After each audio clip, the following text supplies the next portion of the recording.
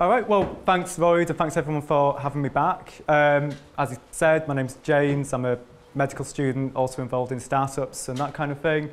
I picked the title of the presentation before I realised it was actually going to go on YouTube or on the internet somewhere, so hopefully this doesn't count against me in future investment rounds with VCs. But basically what I'm going to talk about is different routes of funding for startups, not because I'm particularly an expert on it, but just because it's been our total focus for the last 12 months. We've been around VCs, angel investors, and ultimately decided on crowdfunding. We're in the middle of our campaign at the moment. It's going fairly well. So I'm going to share with you some of the sort of tips that we've learned, things that we think we've done well, things we wish we'd done a bit differently. If anyone wants to sort of ask particular questions at any point, just shout out or stick your hand up. That's fine. I'd rather have it a bit dynamic and off-piste. So basically, my company is called Synap. We're an online education platform. We take insights from neuroscience and educational psychology about how the brain stores and consolidates information, build these into algorithms, and then use it to enhance the way students and professionals learn. So we came up with the idea, my co-founder and I, when we were looking for a better way to study ourselves. The medical course, like most other courses, involves a lot of staring at a textbook and reading it over and over again until you've memorized a particular chapter. Then people go into the exam totally horrified and surprised when they fail, because obviously when you actually ask them the questions, or when you're actually in front of a patient or a client or whoever it is, you can't retain that information or you can't get it out of your head because you've learnt it in such a static format. So we built Synap. It lets people write their own quiz questions, which consolidates information and helps it be stored in a more effective way. And then we use spaced repetition and other sort of intelligent algorithms to send it out to them at the right time. And we also include social elements to let them share it with their friends, let them compete online, and build up a bit of a reputation. So similar to the Stack Overflow model, people can produce content and then become a bit of an authority in the field for it. Me, I might as well delete this slide because Lloyd's pretty much covered it. My previous company was Jump In. It was a student taxi booking and sharing service. We raised 50,000 on Crowdcube and then sold it a few months later, which was great. It was the first thing that got me involved in startups and this whole world of things. So about 2 weeks after doing that, I was itching to get back in the game. And I already said, we're sort of 2 weeks into our crowdfunding campaign at the moment, 75% funded, so things are looking quite good, but we need a bit of an extra push. This is our page. As you can see, we're not quite there yet, but we've got some of the way. When I agreed to do this talk, we thought it would have been finished by now, but things held us up. So 2 weeks from now, check our page out. If we've not met our target, just disregard everything I've said for the last half hour. Otherwise, you heard it first. So basically, I'm just going to talk around this topic. What is the best way for early stage tech companies to raise seed funding? Just out of interest, is anyone considering doing crowdfunding or just raising investment in general at the moment? Cool, quite a few people. Do you want to just shout out or say anything you particularly want to hear, learn about? No, just general. Cool. Why crowdfunding? We've looked at loads of different investment options and ultimately we decided on crowdfunding for a number of reasons. Firstly, it is a good way to validate your idea. You're actually putting it out to the crowd, and the crowd consists of a whole range of different investors, as well as people who wouldn't traditionally class themselves as investors. So we've had 10, 20, 50 pound investments from members of our target audience or existing users of Synap, which is a good show of faith. It's also exposed it, so our pitch has had something like 5,000 to 10,000 views in the 2 weeks that it's been on. We've had people posting questions, we've had people emailing us, and we've actually done a couple of sort of small pivots based on what people are saying, because you're getting advice from people who are accountants, lawyers, investors, entrepreneurs themselves, people's advice that you would usually be paying for in any other context, but you're getting it for free just by merit of having your idea out there on crowdfunding. I think one of the reasons that crowdfunding is getting more popular is the typical size of angel rounds and of seed rounds is increasing over time. Just as companies are looking to go bigger and grander to compete with their competition, it's sort of like an arms race. But angel investors themselves don't necessarily have more money to put into companies. So I mean, just personally, we've got to a point where it's more and more difficult to raise seed investment with one angel investor. it's going to be out of their limit of, say, 50,000 or 60,000, whatever their standard amount is. So crowdfunding is basically a way of getting multiple angel investors, as well as some private equity firms and some people who are not, formal investors, to all chip in together and build up a stronger seed round across multiple people. There's a couple of differences between angel investors, venture capitalists, crowdfunding. Is everyone roughly familiar with different types of investments and that kind of thing? Cool. So at least the way I see it, angel investors are traditionally early stage companies, so at MVP stage or maybe just before MVP stage. Relatively low amount because you're limited by what that one person's willing to put in. And then on the other end of the scale, you've got venture capitalists, which are more late stage companies in startup terms. They've got obviously lots to throw at it, but it makes them more geared towards Series A. And definitely when we were speaking to VCs, we felt that on one hand they got the idea and they liked it, but we weren't quite polished enough for them. And they were pushing us to sort of get that polish and to answer some questions. But early stage company, there's some things that you just can't answer honestly about your revenue model in the next 3 years and what your lifetime customer value is going to be and that sort of thing. So if you're a bit early stage and you've only been test marketing so far, it's very hard to actually fit into the VC box. And so you're going to want to look at either angels or crowdfunding in order to get that. And crowdfunding, on the other hand, they do small raises, so the sort of sub-SEIS style, 50 grand here and there. And they also do really large rounds as well. So Brewdog is currently raising on Crowdcube, which they're calling like the largest round ever, multi-million-pound deal, so it's up there with what VCs would do. And that's just something about the range of things that crowdfunding offers. There's 3 main companies, as far as I can see in the UK, that do equity-based crowdfunding. 2 types of crowdfunding, you've got equity-based and sort of product or perk-based. So the ones you hear the most about are typically things like Kickstarter and Indiegogo, where you're essentially pre-ordering a product. So a company's got an idea or they've got a prototype, they want to get investment to put it out there, and they're asking early adopters to pre-order it for them. Equity crowdfunding, you're not giving them the product, you're giving people equity in your idea in the same way you would do to angel investors or anyone else. And something I didn't realize until we launched was this doesn't take place in America. They're really behind on this. They don't have an equivalent of equity-based crowdfunding. Their laws actually don't allow it. They don't allow what they call solicited investments in private companies. So we can't take US investors, for example. We've had to turn down people for it. But it also means you've got this really interesting market coming on in the UK. So you've got Seedrs and Crowdcube, which are 2 of the larger ones. And you've also got Syndicate Room. Seedrs, Crowdcube and Syndicate Room occupy slightly different spaces in the market. Seedrs tends to be the least stringent, as far as I can see. They don't require full forecasts or a business plan to get listed. They just want the stuff that's going on your pitch page. They tend to get more casual investors. So if you go on Seedrs, you're going to get a lot of sub-£100 amounts, and you're going to get it from people who are sort of amateur investors or just people who are quite interested in your product. When people invest through Seedrs, I think the way it works is people come on and the equity they receive is actually all held by Seedrs in a sort of trust equivalent sort of thing. Whereas Crowdcube is the next step up. We've had to go through a fairly stringent vetting process, so getting our business plan signed off, some guys going through our financials and analysing the valuation. But it also means that you tend to get higher net worth individuals registering on it. So we've had £10 here and there, but also on our first day of launching, we had a guy put 20k in without even reading the business plan. He just watched our video and seemed to like it, so that was cool. Seedrs and Crowdcube have about a 50% success rate. So once you get listed on the site, you've roughly got a 50% chance of actually securing your target. Syndicate Room are interesting. They have an 86% success rate, but they're also the most stringent.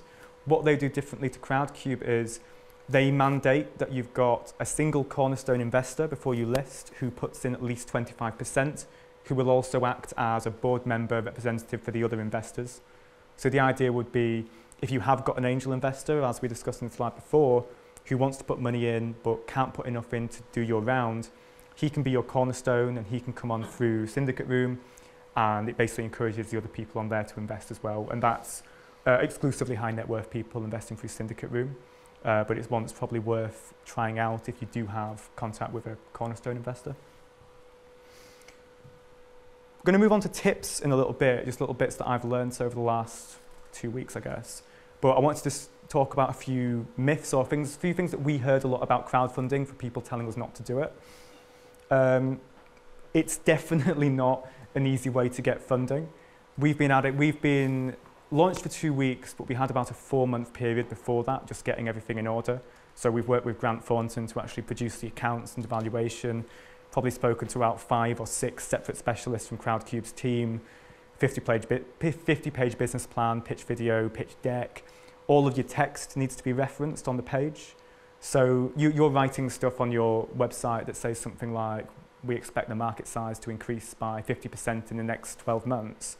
Obviously, you need to reference that. You need to find a Financial Times link or some sort of industry report. But then I also put on that when we first released Sign Up, the people in my year were overwhelmed by how useful it was, and they wanted us to reference that, and I wasn't quite sure how to do it aside from getting a picture of someone smiling like, yay. But we managed it in the end. Should have put that slide on slightly after. Anyway, what makes it difficult about crowdfunding is maybe it will change eventually into a market where you list it on there and you've got these regular investors who swoop in and look at your product.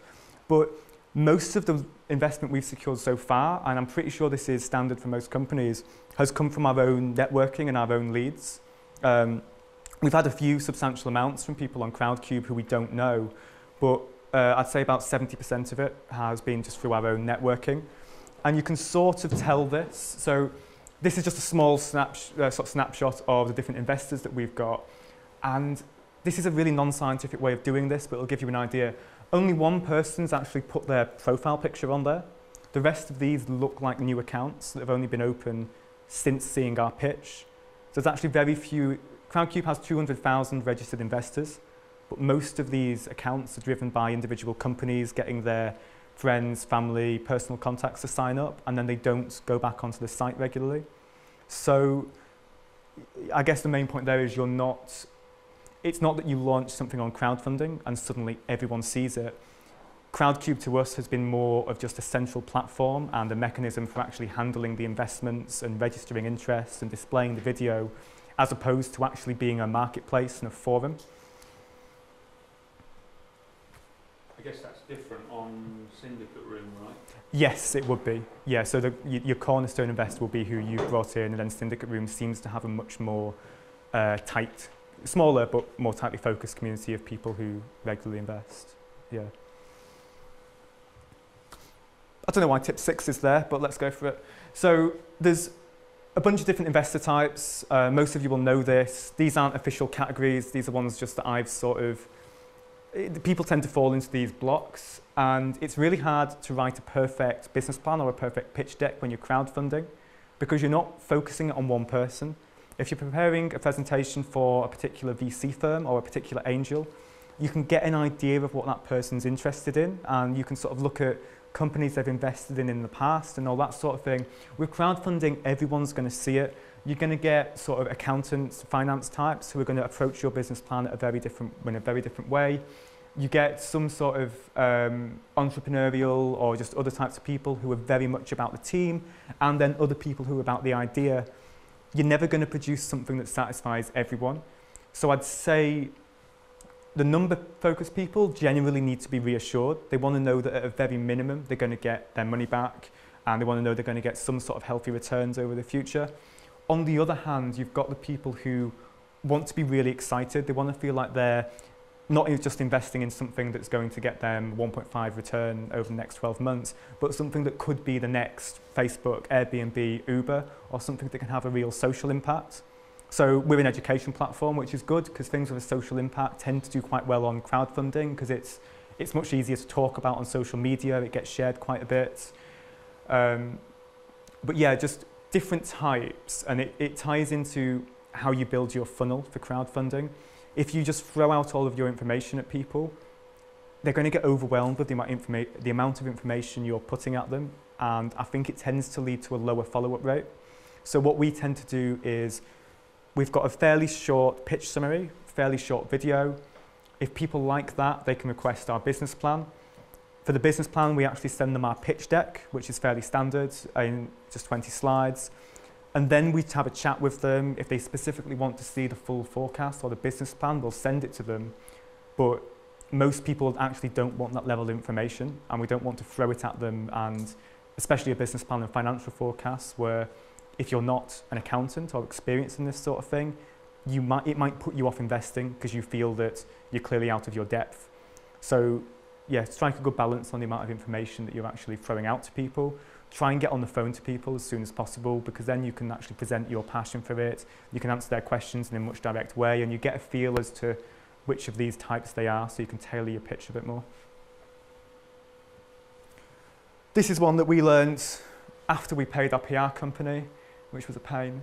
But sometimes you get these stories that just sort of blow up around Kickstarter campaigns or around Seeders campaigns, and you'd think that there's a big media appetite for crowdfunding in general.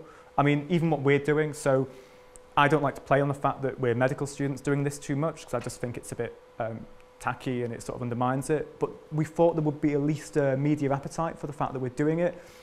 It's actually fairly difficult to do at the moment, and I think the media is probably a bit oversaturated with the whole students create startup or just anyone create startup crowdfunding sort of thing.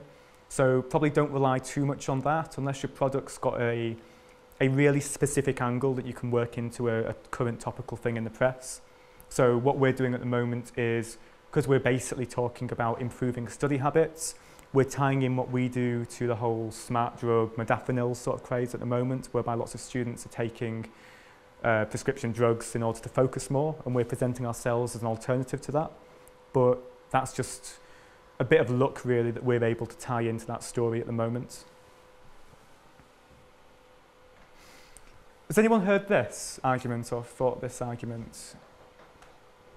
No? Well, a few people. I put it as a myth. It's probably not a total myth. I just think it's played up a bit too much. Crowdfunding's really new, especially equity-based crowdfunding, and we've not seen companies go on the full cycle yet. And of course, if you ask VCs, would you rather have a company that's done crowdfunding and it's got all of these investors in it, or would you rather not do that? They'd rather not do it because they don't want their control and extra equity taken out of the company. But at the end of the day, if you are too early stage for venture capitalists and you require a larger seed round than one angel investor is going to do you take crowdfunding and you manage to scale your company to the point where it's ready for Series A, and you've got your product market fit that Hannah talked about, and you're ready to launch it in the States. I really don't think they're going to turn you down for the sake of like 12 or 15% that other investors have put into your company. And a lot of the smaller amount investors, sort of the 50, £100 here and there, they're likely to want to get a return as soon as possible anyway. So if you're giving them a 3 to 5 times return on your Series A, I'd say about a majority of your crowdfunding investors are going to accept a buyout deal at that stage. So it's not something that I worry about too much. I'm quite happy to let this one play out over the next few years and let some companies that are a bit ahead of us sort of, figure out what that path looks like. Going to move on to some tips, but if anyone's got any questions, comments at this stage, Hannah? Just going to say, with the Ignite money, we saw there was 12 angel investors involved. Sure. And to complete this investment, they all had to sign up to the investor agreement, which meant we had to have signatures off all of them. So how is it structured legally? Like, surely, if you crowdfund, you wouldn't have to get a signature off every person on the new investor agreement. Does that make sense? You sort of do. So when you do seeders, that's when you typically have, I would say, maybe 500 investors, and that's where, so seeders will invest, and they sort of keep an internal database of how much shares everyone's got. So you've just got the one investor, really. So you just deal directly with seeders? Yeah. So that's because seeders tends to be like the net worth stuff, but Crowdcube is individual investors. Yeah. So you can set a limit as to what your A and your B shares are. So we give A shares when people invest £5,000. Anyone else gets B shares. And they've got their own, I guess, modified versions of the standard shareholders docs. So for example, it's in our docs that we can do all the corporate governance stuff by email, and people have got 7 working days to respond. Otherwise, their vote is lost on that. Yeah. We'll probably, I think the average pitch ends up with about 60 to 100 investors on Crowdcube. Probably only 10 of those are actual A shareholders. With the email corporate governance stuff, I personally don't see it's going to be a problem. Yeah. But ask me in a year and maybe I'll be tearing my hair out. Okay. Anyone else? Yes. You mentioned that you're trying to capitalise on this, the interest in the learning drugs and everything else. what about the, and there's been a bit of a backlash against brain training. Now, you're probably going to make a strident argument that it's not that. But people might want to, or the media might want to characterise it as that. Mm-hmm. Has that been a problem? Yeah, I wouldn't. We've been careful to differentiate ourselves from that, because I think the actual brain training stuff, so you talk about luminosity and those kind of things, they're really popular and they charge ridiculous amounts for it. I think luminosity was something that you can pay £300 one off. So they're clearly aiming at like more the executive market and that kind of thing. My problem with the brain training is on two things. First off, they're similar to us in the sense that they are based on some scientific research coming out of it. They're different to us because we've actually got a lot of the research. They usually cite one particular Swedish study that was sponsored by the brain training industry, and then they've selected the data from it. It's not actually been shown to improve performance. So when you go on brain training, your performance on the brain training things improves, just in the same way that your performance in anything improves if you do it. But they've not actually managed to boil that down to an improvement in work or study performance or IQ or any other sort of real measure. Well, IQ is not a real measure. It doesn't seem to boil down to anything. Whereas what we're doing is using techniques that help things get into your long-term memory. So there's something called spaced repetition, there's forgetting curves where you can track how likely someone is to have forgotten a certain piece of information over time. And we're basically just sending them that content along with some other personalization. Right now we've got anecdotal evidence from myself. I use the product for my own studies and from our other users. What we'd like to do though is partner with some academics so we can see how much it's improving exam scores and that kind of thing over time. That was a roundabout way of doing it. Would that roughly answer your question? Yeah, I mean, I'm just putting myself in your shoes and being, seeing, as I said, it's not as if it's on the front page of the Mirror or the red tops or anything like that. But in some of the new Scientist and Scientific American, sure, it's popping up in there. And as you said, it's these brain training techniques are training you insofar as a set thing, but it's not like learning to speed read. You get a measurable thing from that has general applications. Yes. Whatever you read, it works. But I mean, you've just said you're going to be citing this, that, and the other, and thinking about, I'm a venture capitalist. Come on, look, guys, I want science. I want hard science. I don't want anecdotal evidence. I want scientific evidence that says to me this damn thing works. Yeah. No, sure. I think it's a good idea. We should try and maybe push it into new scientists and stuff. We've got the studies that prove it. They've not been studies done on Synapse, but they're studies done on the general techniques that we use. So spaced repetition, active practice, peer learning, and those sorts of things. So we've no doubt that by just incorporating them into a mobile app, we're just increasing the accessibility of these techniques. So previously, to do spaced repetition, you'd have to keep a deck of flashcards and sort them into boxes yourself and that kind of thing. But yeah, definitely over the next 6 months or so, we'd really like to test this in some sort of randomized, controlled way. Duolingo do similar stuff by partnering with universities, putting one class on Duolingo, one class on non-Duolingo. And yeah, we'd definitely like to build that up, basically. Yeah, good question. Anyone else? Oh, cool. First tip, prepare for a 3 or 4 month process between sort of starting planning and actually getting your funds in. It's a really long process compared to what we initially thought. So actually submitting your pitch to Crowdcube takes about 28 days by the time you've built up your financial figures, then adopted those into their slightly strange snapshot format, also building up your business plan and making sure that's referenced and everything. Due diligence, pitch video and stuff's got to go on that as well. Then you've got to reference claims in your pitch video. Then you've got to build up your pitch. There's a lot of stuff to do. Due diligence is basically they're going to go over your valuation to make sure it's roughly right. They're going to check that you've referenced everything properly, and there's just a lot of back and forth that comes on this. We thought that we'd do this in a lot quicker time, but there's just certain things that come up that mean you might shave a week off it, but there's not much else in terms of flexibility. What valuation mechanism do you use? So it's really hard, obviously, early stage companies and all of that. We went with a 1.2 million valuation based on the fact that we've actually got about 50,000 users at the moment. Me and other people on the team have started and sold companies before, so we've got a bit of experience. We've got some interest from potential B2B clients. And yeah, that was a figure that sort of came up with working with Grant Thornton and then going to Crowdcube's analysts. So it was a multiple of revenue projections, or? No, not at this stage, because we've not fully worked out the revenue model. We've got 3 areas of revenue that we're looking to go from. So we've got the freemium side of things, we've got professional content, and then we've got institutional licenses. And we've mapped these out, and we're quite confident we can get 66,000 in year 1, and then 217 in year 2. But we're still very much trying to get some of the product market fit down, and we're not sure what's going to happen over the course of this year. So we're more basing it on the future potential of something like this. In terms of sign up, it could be a go-to sort of educational app store almost. So people writing quizzes who are lecturers and then distributing them across the world, integrating MOOCs, working with corporates. It's really hard to value that stuff, but at the end of the day, we just sort of went with a figure that we thought gave good value to investors. We looked at a competitor who is a bit ahead of us in a different market, who currently just closed a Series A valuation on 6 million. They've got 250,000 users who are all free. We've got 50,000, so it sort of lines up that way. But as for why we went for 1.2 and not 1.25 or 1.1, couldn't especially tell you.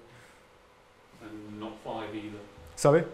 Not 5? Not 5, I mean, it could be 1.1 or could have even been higher, right? Or? It could. I mean, I think you've got quite a large scope of like a grey area when you're valuing something like this. So clearly, if we valued ourselves at 2.5 million, that would have been more than higher end of the spectrum. That would have been a bit absurd, really. And if we'd have valued it at 0.5, that would have also been way too low. Within that, you've just got this whole scope of, how do you really do it? But either way, with 1.5, we feel that we can definitely deliver a return, because all we need to do to get to Series A, really, is we've not actually got the product out there yet. We've got an old version of the product. We need to release a new version, grow the user base to something around 150, 200,000 users, prove that we can get 2 to 5% of people paying for it in a specific area, and then we're already in a better stage than our current competitor, who target primary schools and secondary schools.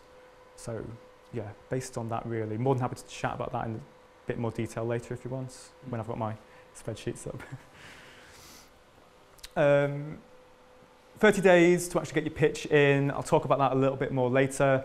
And then it takes about 28 days to go through anti-money laundering, due diligence for investors, sending them the shareholders' documents and that kind of thing.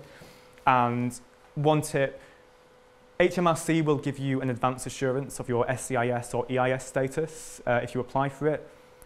Being HMRC, it takes them about 6 weeks to send it.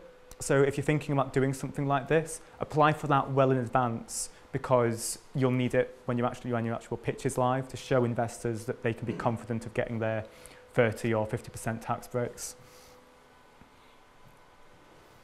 Tip 2, look at other pitches and learn from them.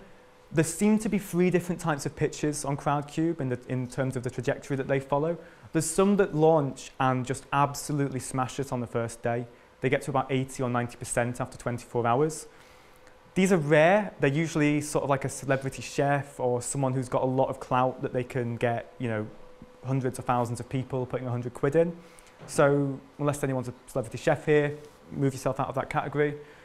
Then you've got ones who are sort of in the middle, in that they keep up with their targets and they're roughly where you'd expect them to be each week, maybe a little bit ahead, and that's where we are at the moment.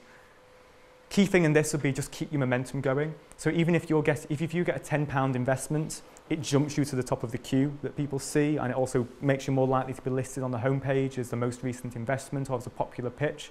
So just try and keep your momentum going fairly steadily over the course of the 30 days. And then you get ones that start off and just nothing really happens. So these are guys called eSign, who are currently on Crowdcube. By looking at the pitch, there's nothing obviously wrong with it in terms of like other companies on the site that they're better or worse than. It's just that they've been stuck there pretty much since they launched. And I think it's just a trap that if you go a week without getting any investment or your target moving up, it starts to make other people think, ooh, why isn't anyone else invested? Then you get this sort of feedback loop until eventually you're stuck. Their business plan might be awesome, but no one's going to read it because they're sort of put off even before they get to that stage. So have some people lined up who can give you a bit of an injection if you need it at some point. Leads on to the next point. So syndicate room mandate this. You've got to get 25%. Crowdcube heavily recommend it anyway. Have 20 to 30% of your investment, preferably 30%, lined up off-site so that when you launch, you can, you're not looking like an empty bar, basically, and you've got people who will look at it and think, oh, well, at least someone's invested. I might as well invest. Because it just gives you social proof recently. I chose that picture because, does anyone know what the significance of it is? There was a social experiment a while ago. They basically asked a guy to stand on a street corner and stare at the sky like that. When it's one person staring at the sky, everyone just thinks he's crazy and walks past him. You get 3 or 4 people and everyone just assumes that there must be something really great to look at in the sky, and they start doing it as well. And that's pretty much what you need to do in your pitch. You need to get some in so that people look at it and they don't think, well, he's on 0%, so if even this guy's mum isn't putting it in, why should I risk my money? Regular exciting updates for investors. So we try and do 2 updates a week during our pitch, and some of these are just saying that we've hit a certain investment target. Sometimes it's little partnerships that we've made with people that we've come in contact with, releasing new demos or screenshots of the app and that kind of thing. People will follow your pitch and they will get email notifications when you give them an update. So if you've got an update, it not only shows them that you're actively doing stuff and that the company's progressing, but it just gives you an excuse to appear in their inbox at an extra time, and it drives it to the front of their minds. If you're doing something like this, it's going to consume all of your time, and it's going to be the thing that you sort of wake up thinking about, the thing that you go to sleep thinking about, and then every point in between. And so you tend to assume that other people are always as excited about it as you. I remember I was speaking to a friend of mine. I was thinking, oh, he's not got back to me. He said he was going to put £1,000 in. I chased him up after a few days, and I was sort of thinking, has he read the plan? He just doesn't like it. Is he not got the money? He just forgot. And I could not even fathom the fact that someone could forget about this, because surely this is the most exciting thing going on in his life. No, he's got kids and a family and a job and all of that other stuff. So just have some updates which you can use to bring your company back to people's attention. I couldn't find decent pictures for these ones, so text only. Strike the right balance of information. I think I've talked about this earlier basically, but don't overload people. Just give them enough to get them hooked, and try and get on the phone with them as soon as possible, because no matter how detailed your business plan is, there's certain bits of it you can only get across in person, and it's really helpful for people to actually hear your voice and the enthusiasm when you're speaking about it, especially for angel investors and these non-traditional investors. They're focused on the team and the person, so they really want to hear that coming through. Set up physical events to promote your campaign. There's an obvious reason for this, which is it's a great way to meet people and to get a social media buzz and get people talking about your product. Great way to ask questions. And the slightly more subtle way is definitely on Crowdcube, they like the fact that they can put on physical events. So if you've got an event coming up, they will put you in their newsletter, almost guaranteed each week. So even if you put on an event that only 1 or 2 people come down to, and it's just you having a pint with some accountant who is also an investor, you've also gone out on their mailing list, so you've driven a few thousand extra people to your pitch. Roy, thank you for putting us in touch with the Google people, because we did an event for 50 people that cost us 120 quid. We just got the Google garage space for free, went down to Costco, grabbed some wine and put it out for people, and I've still got about 4 bottles left at home, so it probably cost us £100 overall. Use your personal network, but don't abuse it. Your friends will generally be really excited for you that you're doing this sort of thing, and some might get a bit annoyed that you're sort of clogging up, especially on Facebook, that you're clogging up their feed of cat videos and whatever else with your business stuff. So there's a way of sort of telling people what you're doing and getting people interested without just sort of plugging people for money, and it has a huge difference. We've had some really fantastic leads just from my Facebook network, and my Facebook is mostly sort of students, so you wouldn't necessarily expect it, but then you don't know what people's parents do or who they sort of knew from their internship at KPMG or whatever. So you definitely want people to know about it. So, there's just I just thought this was interesting. There's all sorts of reasons why this could have been different, but I posted this, which was just very basic sign up, and everyone's like, oh fuck, James is talking about his bloody app again. 4 likes. And then I did a slightly different one a few days later, which was, had my personality in it. I was clearly excited. I was thanking everyone for either putting their tenors in already or just for sort of using the app, downloading it, telling their friends about it and that sort of thing. It got 73 likes, 2 shares, 8 comments. Obviously a lot more exposure for us, but it also shows that when you attach your personality into something on Facebook, you're clearly going to annoy people a lot less as well. Numbers game, you'll get thousands of pitch views every day. You'll get about 10 business plan requests every day. You'll get hundreds of people sharing it. In terms of that boiling down to people investing, it's really low. It's one of the lowest sort of conversion rates you'll see online because there's such a big barrier to doing it. So just to view the pitch video on Crowdcube, you've got to register an account, you've got to certify yourself as either a high net worth, an everyday investor, or an experienced investor. To actually invest money, even if it's a tenner, you've got to read some information and then answer 5 questions on the risks of investing in early stage companies. And if that doesn't put you off, nothing will, because it's sort of like basically just really deliberately telling people that most companies fail, you won't get dividends, you probably won't be able to get your shares back. So there's a lot of drop off on this funnel. You just want to go for as many people as you can. US and Canada cannot invest through the site, which is a real pain. This is because of US laws. We had a Harvard professor of innovation who wanted to put 10 grand into sign up, but he was put off by the fact that he'd have to get an attorney to go through his own accounts and sign a document saying that he was worth at least $1 million and that he had an income of at least $200,000 a year. Then he'd have to send that and his ID. It was just not worth it for him. I was embarrassed to even ask the guy to even go through this process. Yeah, so high barriers to actually getting the investment in. Do throw everything at your pitch marketing. So we actually got one of our investors to put money in directly to us rather than going through Crowdcube, so that we'd have about 10 or 12 grand to play with the marketing. We've done PR, we're doing the updates, I'm guest blogging for anyone who will have me. If you've got a blog, I will talk about this sort of stuff or something else that you want me to. Offline networking, just around Leeds and London. On-site promotion, Crowdcube will promote you to an extent. Ironically, they tend to promote you when you're almost certainly going to get the funding anyway. So I was like, oh, can we go out in the newsletter? Yeah, when you get to 80%. I won't need you then. But yeah, they'll do it anyway. Social media, so LinkedIn, Twitter, Facebook, obviously. This is an obvious one, but it's not so obvious why. So Crowdcube can't list your business plan on the site. Firstly, you don't want your business plan being totally public. You might have a competitor who wants to see it or someone else you don't want getting involved. So they've got to manually request it from you. When you get these requests through, reply to them as soon as possible, because most of these are like they're impulse decisions. And if you lose that wave of enthusiasm, you don't know when they're going to get round to looking at it again. Whereas if you hit them within 5 or 10 minutes and they're still enthused about it, I almost always get a reply instantly saying, oh, hi James, I'm interested in your product because of this. And then you're one step further along the sales funnel with them and you've made that personal contact. Otherwise, it's just getting buried in their inbox, and I'd say you hear back from about like 5 or 10% of people.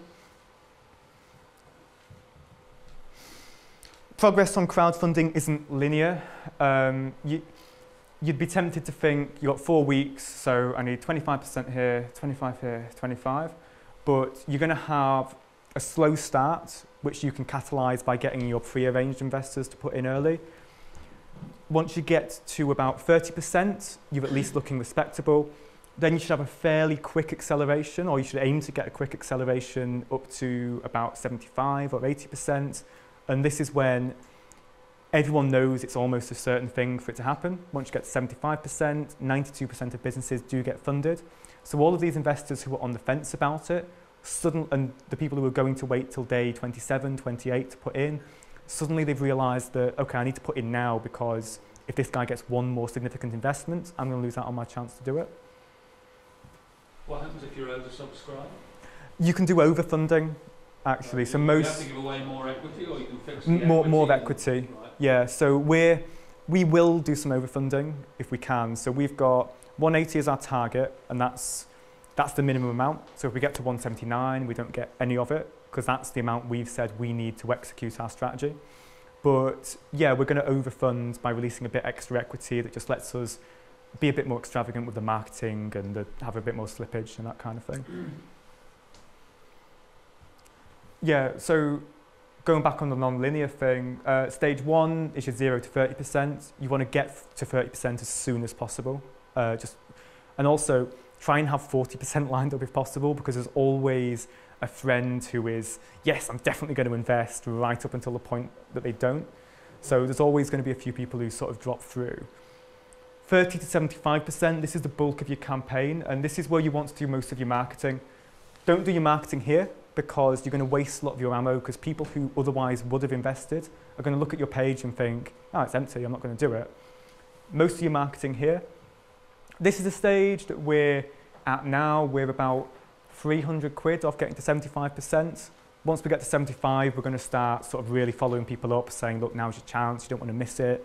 Can I speak to you on the phone? Can I come and meet you? And that sort of thing. Then stage 4 is your overfunding, which is up to you, but most businesses tend to do it, I think. Yeah. This sounds a bit patronising, but just be honest with people. You've got 200,000 investors on Crowdcube, and you need about 100 of them to invest. Some people aren't going to like your idea. Some people are going to disagree with your revenue figures or your marketing or whatever else. Don't try and if you don't know the answer to something, if someone's asking you, what do you think your year 3, quarter 3 projections are going to be? As a startup, the only honest answer is, I haven't got a bloody clue, to be honest with you. It'll be somewhere between here and here. But just explain that to people, because most people, they're not incredibly savvy investors. They might be an accountant, for example, and they're used to evaluating later stage businesses, so they'd expect that level of information. But yeah, just don't be afraid to say that you don't know, and the reasons why you don't know are because the startup market is so volatile in a sense that you wouldn't really want to put a figure on it at this stage. Most people are quite happy with that. Some people don't get it, but then they probably weren't the sort of investor that you needed, and you don't want them coming back to haunt you a few years down the line when you're £5 out of what you said you were going to be, and yeah. Related thing, know when to adapt to feedback and when to stand your ground. You're going to get suggestions from people. You're going to get suggestions from people who are in your market or are entrepreneurs themselves or investors, and they're going to want to suggest things about your marketing strategy, about the branding of your business and whatever. And again, it's advice that in a lot of contexts you will probably pay for, but you're going to get so much of it that if you listen to everything, your startup's going to go from this sort of really refined, great idea that you had into a horse designed by committee with little bits tacked on here and there, and you're going to lose your vision at a really early stage.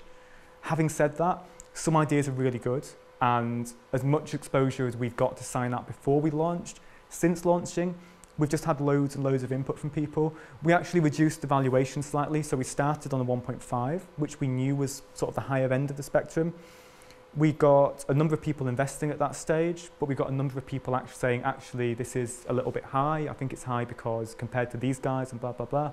So we did listen to that change, and since we've done that, that's what let us shoot up from about 60 to 74% where we're at now.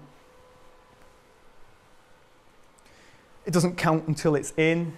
No matter how much people say that they're going to invest, just don't bank on anything until it's actually in, and you'll develop, if you're not already, you'll develop the skill of politely nudging people to get it in. If it's your friends, you can quite honestly say, look, we really need to get to this target now. It would really help us out if you could put your money in. For other people, obviously, it's more difficult. It's why you want to do announcements when you're at something like 50% or 75%, because then your email isn't, please, can you invest in my company? It's, look, we're moving really fast. I would like you to be a part of this round because you've asked some good questions about the company, but TikTok. Some cool resources, and there's loads. I don't want to tell people you've got to use these, but anyone heard of the Growth Accelerator program until I mentioned it? Cool. Growth Accelerator is just really awesome. So they do a number of different mentoring and advice things, but the one we used was for the finances. So we had a grant under Growth Accelerator, which is a UK government subsidised scheme. We got 4 days of time from a Grant Thornton financial analyst for something like £400, which is obviously ridiculously cheap. Produced all of our P&L and revenue streams, cash flow with us, helped us on the valuation, helped us getting onto Crowdcube, and then put a grand of his own money into the platform. So we actually made a bit of a profit on that. Thunderclap, has anyone used?